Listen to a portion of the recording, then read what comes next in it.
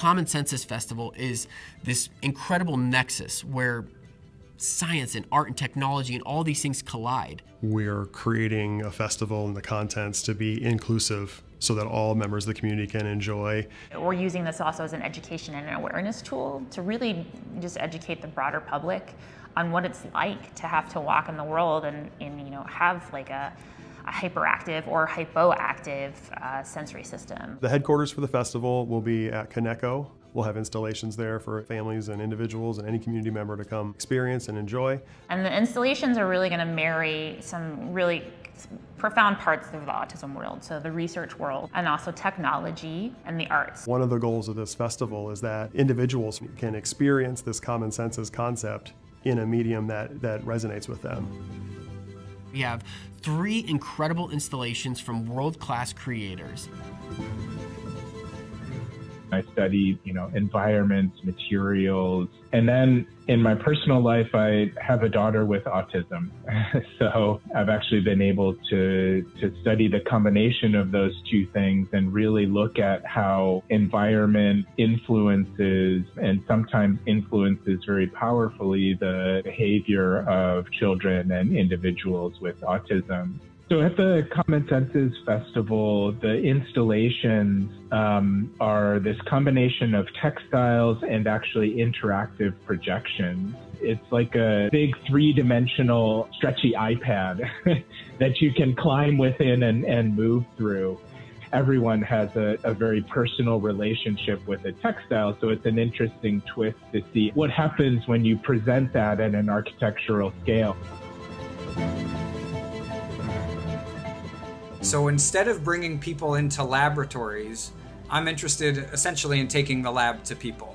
I'm working with James Coleman. He's an architect and an engineer, and so we're developing the living room, and it's essentially a set of technologies that you can embed in a pre-existing environment. What you will experience is the promise of environments which are totally tunable to your desires and preferences. And then the second exhibit we're putting together is called Cardio Chair.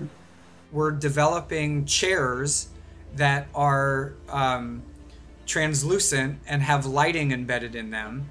And then through kind of a clever design where when people are sitting in the chair where they place their hands, we can do capacitive sensing. What we want to do is let people identify that there are individual differences and then encourage them to engage in communicative activities where they can try to see if they can achieve the same physiological state as each other. The things you get when you blend art with science is you increase the accessibility of something which might be quite technical. And I believe that something better comes of that collaboration than what any one of us could have pulled off individually.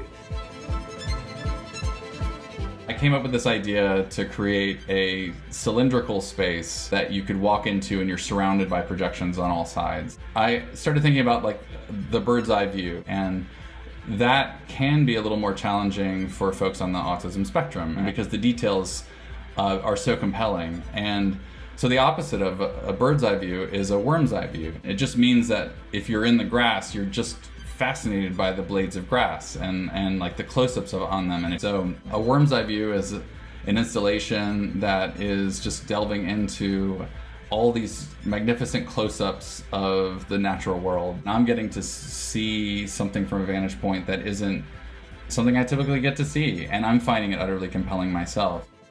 Really, when you bring all these things together, something magical happens that's much greater than any one of those individual components on its own. I've been really thrilled with the feedback and with the enthusiasm for the event once we actually describe what it is and what's going to happen here in Omaha. To me, these are taking my science and my technology, bringing them into an experiential forum where we can explore our common senses and our uncommon senses. I'm just excited. Like, my goal, I guess, is in people going to this is that they can gain an understanding of autism, they can gain an understanding of themselves, and they can just also get to experience beautiful art. We talk about the festival, we don't want it to just be one awesome month. This is really going to help move the needle and then keep it moving and really be a catalyst towards continued growth and evolution, if you will, for the inclusion efforts here in our community.